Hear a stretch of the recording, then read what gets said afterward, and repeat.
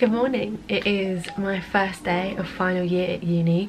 I vlogged my first day at second year and I thought it would be quite cool to document my first day going in. So this term I take 4 modules. So I've got private equity, venture capital, I have labour economics, entrepreneurial finance and leadership. I'm in for on average 2 to 3 hours a week because it's a 2-week timetable. I'm hoping to show you what King's is going to be like. I know they lost 80% of their space because of COVID restrictions with the 2-metre rule, and so they've gone and rented out 4 extra new buildings. Of course I'm not in those beautiful new buildings, but it's okay, at least I get to be in and having some in-person teachings. At King's anyway, they tended to prioritise third years over second years and first years, so I know a lot of first years this year only have 1 hour or some have none. But anyway, let's get on with the day and I will show you more about that later.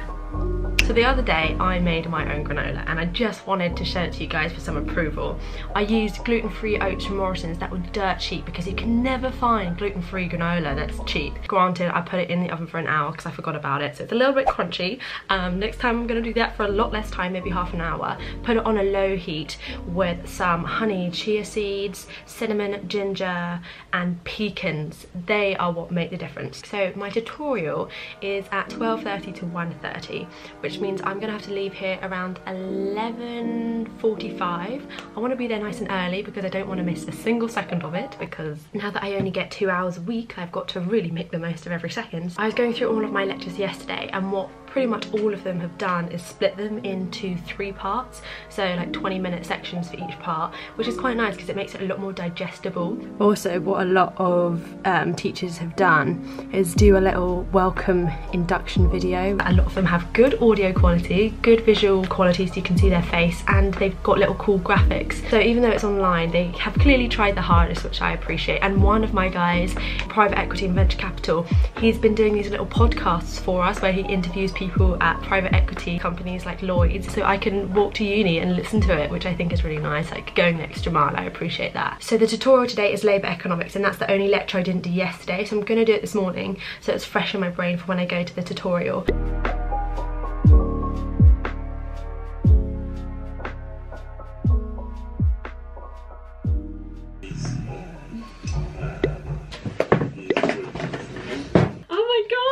We both got gifts from our friends.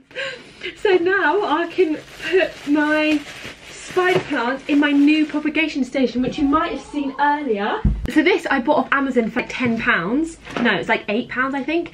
And I'm just gonna fill it with water. You can change it every day and then they grow. I will let you know in a couple of weeks how these grow and become their own plants. They will hopefully grow into that one up there. My friend Joanna, she has a website called Fiddle and Thorn. So if you are getting into propagating or if you've just got plants and you want to know how to look after them, they have it all on their website. But anyway, I'm going to get them out of the sun because I don't want them to burn. I will get back to my lectures in a little bit, but I got another delivery which will hopefully go over the top of my door so that I don't have to use these little pegs in the wall that were there. I hope I don't have to build it. Oh no, oh no.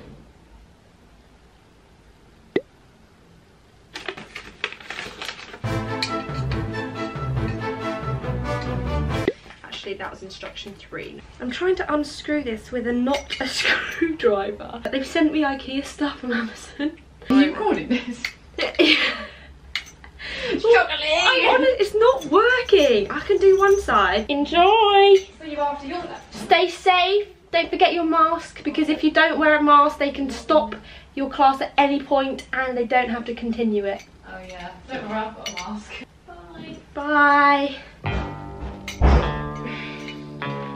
I think this is going to take a little bit too much of my time and I don't have very long, but something I can definitely do is put on my screen protector, which arrived. You might have noticed, but I do have a new computer. So this is the HP Spectre X360. It's 360 because yes, it can flip the whole way around and become a tablet. Oh, they've given me 2. I know I've been cleaning this for about 5 minutes. Okay, I need to. We do have a few bubbles, but fear not, I'm going to get rid of them with the little cardy thing. Now would you look at that, all beautifully done. So before I do a quick little desk tour, I thought I should let you know that HP have kindly sponsored today's video, and they have a back to school offer where if you buy one of the qualifying HP Envy or Spectre laptops, they are going to donate £200 to a school of your choice. This will help towards the laptops and other expenses. So this is a little quick overview of my desk. So as you can see, I actually have a laptop stand which I got off Amazon for pretty cheap.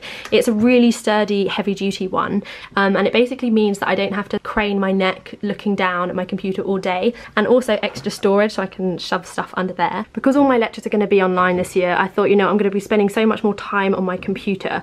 So that's why I upgraded to my HP Spectre X360.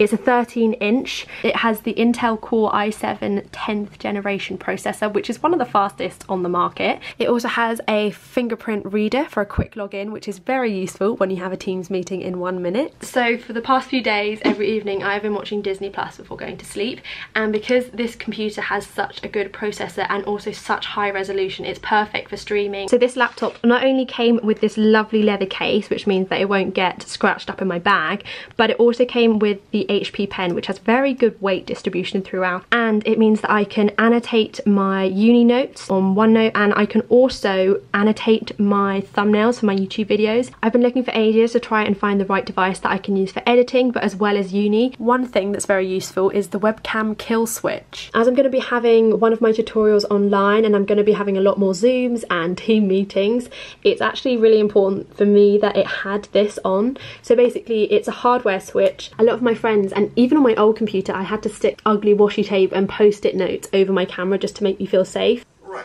So this is what our tutorial is going to be on.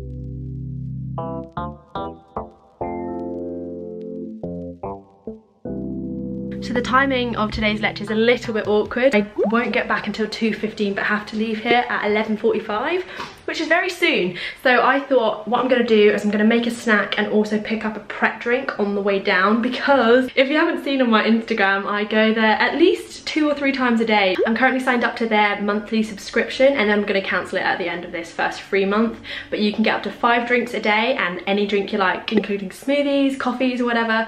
So what uni has done is they have tried to make the tutorial classes a lot smaller, which means that the hours that students and teachers are working a lot longer. So for example, tomorrow I have a tutorial at 8 AM in person, which I'm really grateful for, but it means that I have to wake up around 6-ish to get there, and then one of mine finishes at 6 PM, so we're working across longer hours. But all lectures are online and they're released on Monday, so that you work through them in your own time throughout the week. So you need some motivation and some like drive to do it and stick to a schedule, but I think that's good practice, maybe. What does the PC stand for? Oh, okay. It was honestly a little bit weird, but it was nice to be back in campus. There were 5 of us in our tutorial, so it's really small. I run out of food pretty much for dinner and for breakfast tomorrow, so I'm gonna head home and do my food shop on the way by the huge Lidl on Tottenham Court Road. Also gonna pick up a matcha latte with coconut and rice milk to give me some energy. I've got my breakfast things here, my dinners and vegetables, my crisps. I bought crisps. I got us an antiviral surface cleaner. Guess what it says on it? What? It says it kills all the coronaviruses. What? Yeah. Oh, this is a mask that Neve made.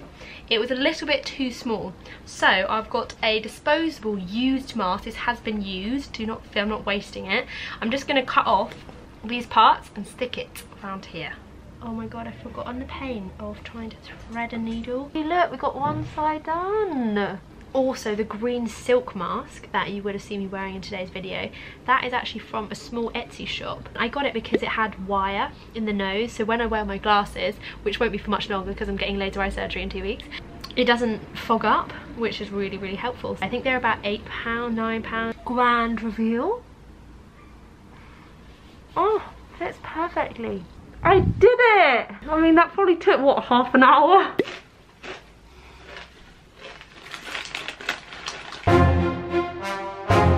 I'm still doing this. This is a joke. Yeah, come on, yeah, you just... An absolute success. I just asked our neighbour, who lives one down, he had a whole kit of tools. So now, This is fully stable, and wait, let's do a grand reveal. Oh, that's lovely. Oh, and now I've got a nice clear corner. Now that I've done all my arts and crafts, it's time to do a little bit of adult admin. Just basically tidied my desk so that I can get ready for the new year, and I found loads of gas stuff and invoices that I need to put into my folder. So this is my adult folder that I made about this time maybe last year, because I was keeping all of the important bills that we were getting for the flat. This one is our council tax. It says we have to pay £0. I like that one. So Thames Water, Virgin Media. I've got my certificates as well. Santander banking stuff. So this is my laser eye surgery stuff that's all being filed away. I think I have procrastinated enough now, and it's probably time to get cracking on with my tutorial work, because like I said, I have a tutorial tomorrow at 8 AM and I haven't done the tutorial work for it, and there's no way I'm going to be waking up earlier than 6 to do it, so I'm going to do it now.